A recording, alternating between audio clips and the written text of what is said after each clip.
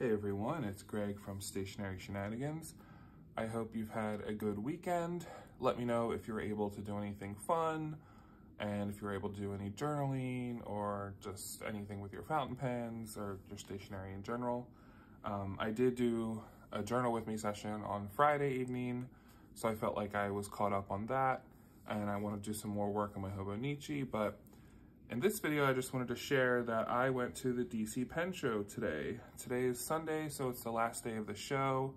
I've learned from just general life experience that Saturdays tend to be like the day where everything's always crowded. So I didn't want to go yesterday on Saturday because that's like when everyone else goes. So I figured today would have been a better try.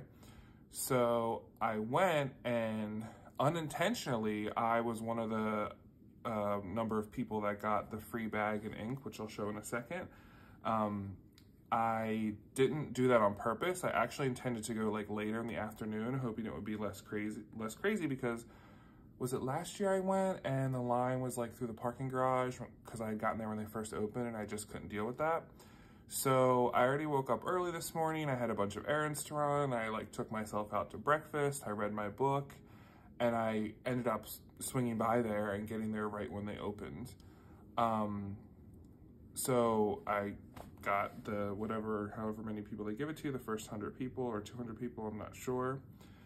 So that was a nice bonus, but I didn't realize that there's construction going on at that Marriott. And if you've been there before, it usually has like a really big lobby and there's a restaurant, a coffee shop, and tons of seating area, and it's just like a really nice place to go. And then you go into like the different ballrooms where they have everything on display. Well, it was under renovation. There's zero lobby. So when you walk in, it's basically you just go down a hallway into the other hallways and the ballroom where the tables are set up. So for someone like me who gets anxious in crowded places, especially when I'm by myself, it didn't bode well. So I went in, I basically got my bag, I did a lap, and I started to feel like I was having like a little mini panic attack because the way that it was set, so that you all know that there's like a big ballroom, kind of like at a convention, right? Where there's aisles of tables, and then they had things set up like in the hallway, and then there was a downstairs level, and they had different hallways of that, and it just like felt really tight to me. So I just kind of didn't have a panic attack, but I was feeling like it was about to happen. So I left and I was like, okay, I at least went, I got my free bag. That was worth the price of the admission itself. And I could say that I walked around. I saw Drew from Goulet Pens and saw some other people. And so what? I didn't get what I wanted. I'm just going to chalk it up to it's better to be out of there than actually have a panic attack. So I went outside and sat on a bench in the shade and kind of just like collected myself for a little bit and got up the nerve to go back in because I really wanted to get one major thing. Well, two major things, of course. I really wanted to get the Traveler's Notebook brass pen customization that would only be at the DC Pen Show, as long as the pen didn't smell overly like brass. That's the only reason why I've never purchased any Travelers Company writing implements, because of course, obviously I love Travelers Company, but I had tested their pens when I was at the Paper Seahorse in Tampa, Florida, and the brass smell was just like too strong for me, and like holding the pen, I felt like my hand smelled like brass afterwards, which I know is part of the novelty of it, and I know that it's kind of normal, but for me, I'm really like sensitive to how things smell. So if I don't like a smell of something, like if I open up a laundry detergent or whatever and I don't like it, I flat out will just not use it. So that turned me off. I was like, okay, I'm obviously just gonna skip on all the brass products, but the ones that are part of the limited edition are like coated in like a, I don't know what it's called, like a rubber or like a matte rubber kind of thing. So when I went back, I smelled them. Well, I didn't like stand there and put them up to my nose. I just like pretended to like pick it up and look at it closely, like trying to smell it, which sounds creepy now that I'm saying it, but it didn't have that strong smell. So I was like, okay, maybe I can actually get one of these. So I met the people from Travelers Company USA. They were super awesome. I also got some stamps, which I'm about to show you as well. I ordered a pen, which will ship in November. and I didn't realize it, but the pens are actually, the pens and the customization are actually made in the Traveler's warehouse in Kyoto, Japan, and then they ship from Kyoto. So that's why he said you had to like pay for shipping, and then I guess just, you know how they like to release things to make it, I guess, more special, like over time. So I guess I'll get it by Christmas. I have no idea. That's kind of the fun. I'm not gonna say what I customize for because I want to share it in a video when I actually get it. But so I did that, and then I really wanted to get something from Galen Leather, and I saw their table like before I had my pseudo panic attack, and just like, oh, I really want to get it because then I don't have to worry about shipping, and I don't have to worry about it coming from Turkey and taking time and spending extra money and all that, because they sell their products like at cost at the pen show. Like, you're not paying any tax or anything like that. It's just the cost of what you see on the website. So I ended up getting what I wanted from there too, in a different color, which I'll also show you. So that was me talking for 6 minutes straight about the DC Pen Show and my weird anxiety that only kicks in at random times at this point. I think it's because I was alone. When I go places that are crowded, or if it's like a big event, or, you know, like a crowded museum or bar or something, usually when I'm with a friend or with a group of people, I don't have that weird feeling. It's something about being alone, like, makes you extra self-conscious about yourself, especially at a place where people are socializing and you're not part of that group that's socializing. I just tend to feel awkward and a little bit out of place. So enough about that. So I will share first what's in the free bag from the pen show. First, let's take out the big item I want to share. So I've never gotten anything like this before because I've never, like, one of the first people in line. It just worked out today. So this is from, I guess, the sponsors. And I already dropped something. Okay, so first I got, well, this is just a sticky note that says the Washington, DC Super Show fountain pen. Can I zoom in a little bit? And then this is from Private Reserve Ink. And I've never used them before or really heard of them, honestly, but I guess they're one of the sponsors. And again, I'm not super into fountain pens, but this is kind of cool because it's like a swatch guide of all of their colors, including the DC Super Show Blue. And the reason why I like this is because whenever you buy fountain pen inks, you're usually looking at photos on a website, or unless you're actually able to test it in store, but I feel like that's not that common. Anyway, and I feel like what you see on a website might look different than how it is on paper. So it was nice to actually have like a paper copy of these swatches. So got that. And then this is from Monteverde, which is also a sponsor. It's a cute giraffe and little baby animals. I guess giraffe is their jungle collection. Oh, and then it's kind of like a list of all their different inks. This is actually kind of hard to see because it's so small, but that's cool. And then this is, I guess, from Conklin. Again, I've never used any of their stuff. Their little swatches and their product numbers. And then this is also from Private Reserve Ink. Ooh, neon. I didn't know that. I guess that's kind of like highlighter ink. Maybe I'll try neon someday. And then it talks about it. So you get like these like little things. And then this is the bracelet from when you're at the show. And then I guess what they were giving out for 2022 was a special edition DC Super Show Violet from Monteverde, USA. I have never used Monteverde, and I don't know if I would write. Normally I wouldn't write with purple very much, but there's something about this purple. It's a little bit lighter. I don't know if you can tell. It almost looks like a blue violet. So not sure if I'm going to use this, or maybe I'll keep it for a giveaway. So it was nice to have that for free.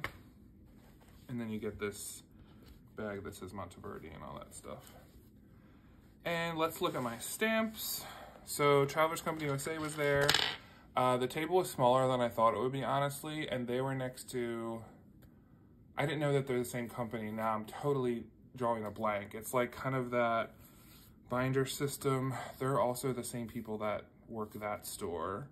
I can't even think of it, I'm sorry. So if you want to know, I'll try to find out. but they had a bunch of stamps, so I just randomly grabbed a couple stamps in no particular order, and I wanted to show you. The first one I did was the Traveler's Sketch, and I also did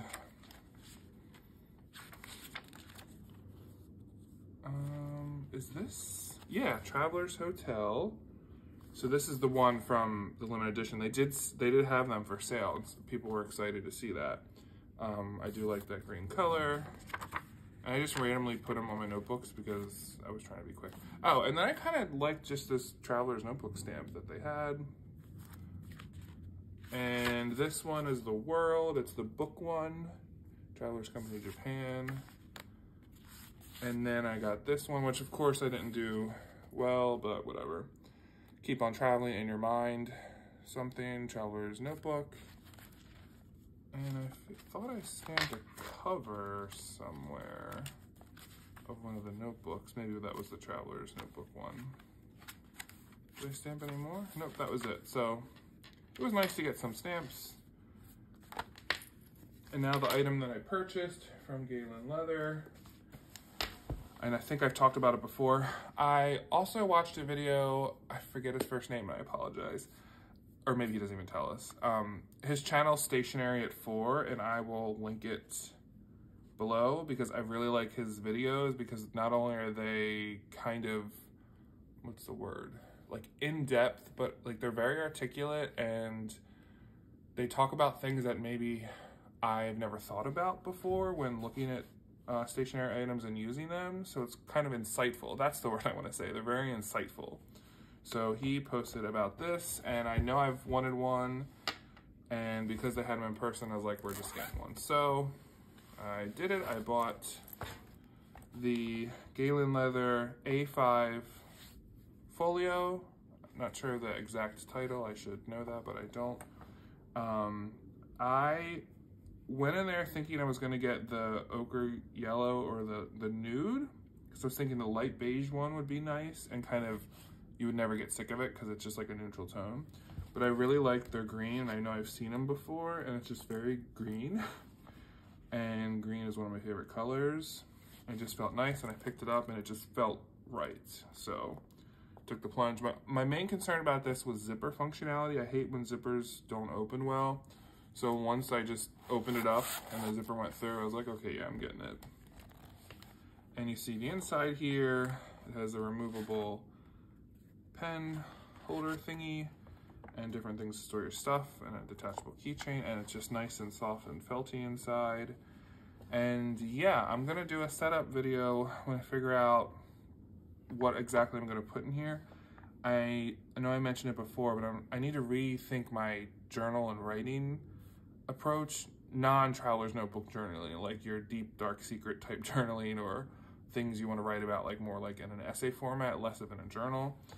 But I digress. So that's what I'm hoping to use this for. And also it just, you know, the leather is just, it improves over time, right? This is something that gets better over the years. It doesn't really lose its value. So I'm excited to give it a try. I know some people are either they love it or they hate it.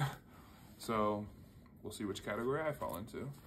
And because it was this, they also give it to you in this case.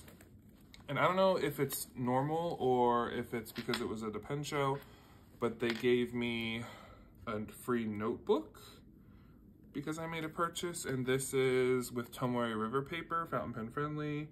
I have no idea if it's lined or whatever. I've never seen these notebooks in person. I'm sure some of you have. So let's go ahead and open it up, see what it looks like, see how it feels. And then once I bought this, I was like, okay, time to go. I ordered my Traveler's Company thing, and I got the Galen Leather thing, which I really did want. One place that was there that I was eager to shop at and talk to was Pelikan, the German pen company. They had a bunch of different things, but I wanted to buy a fountain pen, and the Pelikan guy was talking to like his friends that were, I guess they came by the show and they were like chatting with them. And I was waiting and lingering and like going to other tables, you know, ready to go buy something from him. And I stood there, he kept talking, and they weren't even talking about fountain pen stuff. They were talking about like their vacation and what they're, you know, it was not like a business transaction. And after waiting like 5 or 10 minutes, I had to get out of there and just keep moving because the more I stood there, like the more anxious I got. So life with somebody who has anxiety, right? So this is called the Everyday Book, and it is kind of cool packaging. Oh, it's magnetic, the thing. Galen leather, brand of stationery, is celebrated for quality and ingenuity. Ingenuity? Wow, okay. Actually, does the whole thing open, or is it just like a pouch? Okay. So it's black. Oh. Oh, and it's got like a piece of leather and lines. I guess this is what you put behind when you're writing. And it says at the bottom that it's 400 sheets. 14.8 by 21 centimeters, blank, made in Turkey. This notebook uses Tomori River, 52 grams per square meter white paper. So it's blank. That's kind of nice. Ooh, and it lays flat. Okay. Don't know how it'll hold up to my writing, but I'm eager to find out. But so far, it feels really nice. And it's funny because when he gave it to me, it was heavier than I thought. Like, I think he like went to hand it to me and I like grabbed it thinking it was gonna be like a flimsy notebook, and it was super heavy and I almost dropped it. But yeah, so I love that it lays flat. We all love that, right? Nice paper. And I also like how the edges are not square, that they're rounded. So, and then I guess you put this behind when you're writing with lines. And if anyone knows the purpose of the leather, I would love for you to share that with me in the comments below, because I feel like there's a reason for this. Oh, is this like a blotter with your fountain pen? Something like that? Okay, so anyway, thanks for sharing this with me. I hope you're ready for the week that's coming up. I have a lot to do. I'm actually going on a trip on Wednesday. I'm leaving. And it's like an actual vacation where I'm not working any of my jobs. I'm not bringing my work laptop. I'm not checking emails or any of that. So I want to kind of figure out which traveler's notebook setup I'm going to bring with me, because I'm going to a bunch of different places and I'm driving, and I want to be able to do some journaling, or at least some art journaling. I'm not sure yet. So hopefully I can think about that and make a video and let you all know. So thanks again, and take care.